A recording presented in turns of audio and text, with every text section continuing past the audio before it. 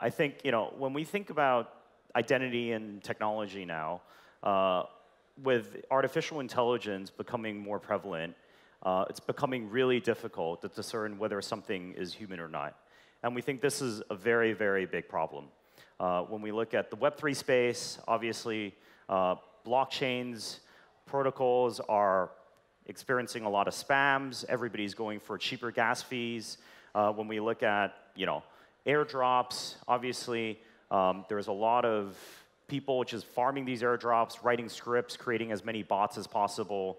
And then when we look at sort of the Web2 space, there's Twitter, where Elon almost backed out of buying it because he thought it's all bots. There's actually a lot. And I think with ChatGPT, with deepfake video content being more and more prevalent, it's only going to be a bigger problem down the road. And so from our perspective at Humanity Protocol, we think that one of the core things for the Web3 industry to grow is, first and foremost, the ability to discern whether a blockchain address has a human being behind it or not. And as a result of that, building the infrastructure to be able to check whether even potentially your Twitter account or your email account actually has a person behind it. And so with Humanity Protocol, what we're focused on is building something we call proof of humanity. And the way we think about this is when we actually announced the project a couple months ago, there were some headlines on CoinDesk, on different sort of publications, saying that we're building the WorldCoin competitor. We don't really think of ourselves as a WorldCoin competitor because we think what we're trying to solve in terms of the problem is just much bigger. They're largely focused on the UBI front. Obviously, they just launched a chain, trying to work with more crypto-native projects. What we think of ourselves as doing is actually building the identity graph in an open and decentralized way, tackling some of the issues that even guys like Facebook, Google, Twitter, et cetera, have. Right? And so we're separating Humanity Protocol and the proof of humanity into two phases. The first phase, we're starting with what we're trying to do as a cross-chain human blockchain network. We're launching that as a ZK EVM layer 2 with natively inbuilt humanity attestation services. So natively, you can have normal addresses where it's anonymous and you can do whatever you want. But in addition to that, what we're also doing is adding the ability to check whether an address actually has a human being behind it or not. And all of this is completely private, done with zero-knowledge proofs, with reliable user verification methods. In the phase 2 of proof of humanity, what we're trying to do is actually add in what we call proof of human identity. And by doing so, we want to actually add in other sort of verifiable credentials beyond just proving that you're a human being. So potentially your KYC information, potentially your educational credentials, where you work, your medical records, different sort of things that we can securely encrypt and store on chain. And for projects that are building on Humanity Protocol to leverage, use, check against. And so when we think about the applications in the Web3 world, there are a lot, right? I think WorldCoin is focused largely on UBI. The way we think about proof of humanity, and then later on with human identity, we're solving for RWA issues. We're solving for regulated enterprise DeFi, on-chain games where you probably don't want to be playing against bots. We're solving for decentralized social networks, or even like traditionally centralized social networks. You really do want to be interacting with human beings rather than just a bunch of generated content from ChatGPT. All right, and then one of the big use cases is obviously airdrops.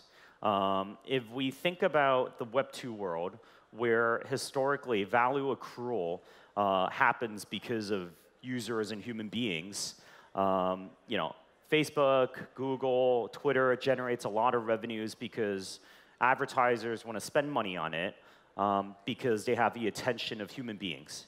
And human beings are consumers. So you want to spend money to get their attention. I think with AI, it's becoming more and more difficult. And in the Web3 world, it's actually pretty much impossible. All right, so what we're solving for is making sure that we can actually ensure that a network, not just a network, but an application can also be Sybil assisted. And the way we think about proving the way we think about proving somebody to be a human being, it's actually a really challenging problem. I think there have been quite a fair number of projects back in 2017, even back in the ICO days, that were thinking about identity chains, different ways for proof of personhood. There's obviously projects like Gitcoin that uses different sort of social graphs. Ultimately, I think with artificial intelligence, all these deepfakes and generative AI, the only way we can really do it is actually through biometrics, right? Which is also the route that WorldCoin decided to take. And what WorldCoin is doing with biometrics, they decided to go with the iris scan, which I haven't done it. I have some friends who've done it, but we think it's quite dystopian. It's accurate, because everybody's iris is unique. But what we decided to actually go with for phase 1 of our proof of humanity is actually palm recognition. So for those of you who are not familiar with it, your palm, there are 2 parts to it. There's your print, which is your lines and creases on your palm, as well as the veins that are underneath. Both of these things are completely unique to every single human being in the world. As such, even companies like Amazon is using palm recognition for payments at Whole Foods. Tencent, the Chinese internet conglomerate, is using your palm for payments with WeChat Pay in Shenzhen and a bunch of places. So this technology, and actually even Japan, has been using palm vein recognition for banking and for ATM verification for the last 2 decades. So it's a pretty mature technology. Not very familiarized in the West, and not really widely adopted. But what we've decided to do is actually make use of it for proof of personhood, right? And the reason why we've decided to use the palm is because we think it's, number one, much more scalable, and first and most importantly, it's something that we can use and do for a wide range of use cases that something like an iris cannot do. With an iris, there's obviously stories of people lining up in villages in Nigeria and different sort of developing countries, scanning it and then selling their world IDs, because you can only really do it once. Whereas for us, with palm recognition, it's something that you can do. We can use it for authentication. We can use it for verification. We can use it for proof of humanity. In fact, later I'm going to give a quick demo for the technology that we have, which is tied to our DevNet, and it's pretty cool, right? And so, what I was saying really is, for us, the goal is not to build a UBI platform. The goal is not to build sort of a closed platform for a certain DID or for a certain humanity network. What we're trying to do is build the infrastructure for all of crypto, with humans being sort of the most important thing to bring on board, because ultimately, right now there's almost 1 billion wallets that have been created on various blockchain networks. Most people's best, and it's great, as an industry, people like to talk about there's 1 billion wallets. Different sort of protocols like to talk about how they have 1 million or 2 million or 10 million daily active wallets. We all pretty much know that the current market size for Web3 is way smaller. I myself probably control a good 2,000 wallets. So the idea for us is, as Web3 matures and for there to be value accrual, the most important thing is actually being able to recognize whether an address or an account actually has a human being behind it. So that's and we think this is way beyond. WorldCoin has done very well. They have a couple million people who's signed up. We haven't actually launched yet. We have our DevNet developed. Our testnet is launching in Q2. And we are now onboarding verifier nodes to ensure that the network is sufficiently decentralized. The verification of the verifiable credentials is done by a wide number of node operators. So there's quite a fair bit of prep work over the next month or so before we launch the testnet. But given the scalability of how we're onboarding people to start with largely a software-based solution, we actually think we can grow beyond the millions of users that a WorkCoin has in a relatively short period of time.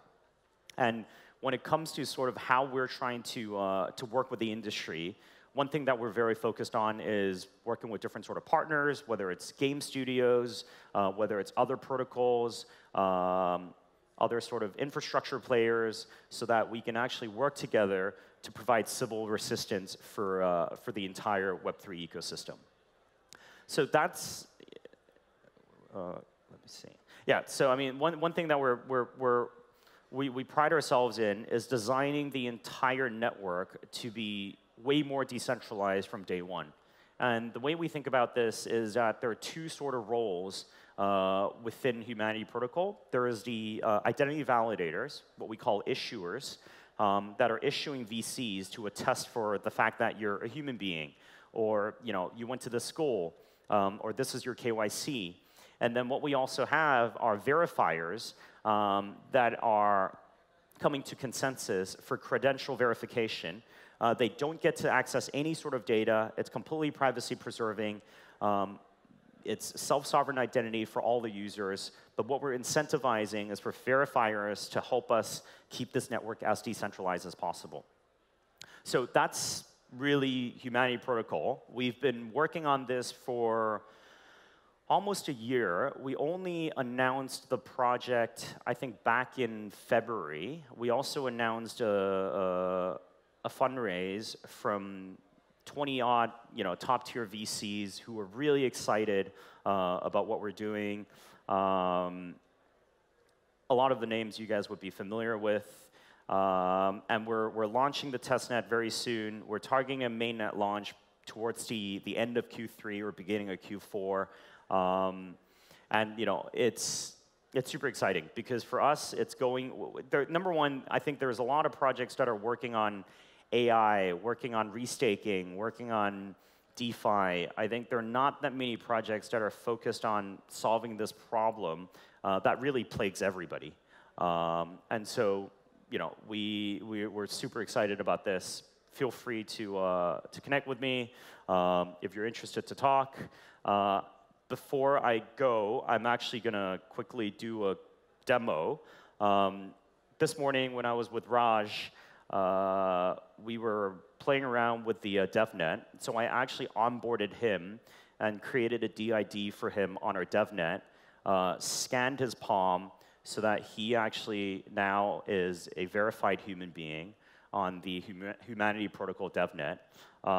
So I'm actually just going to quickly ask him to come up and show. Is there a camera?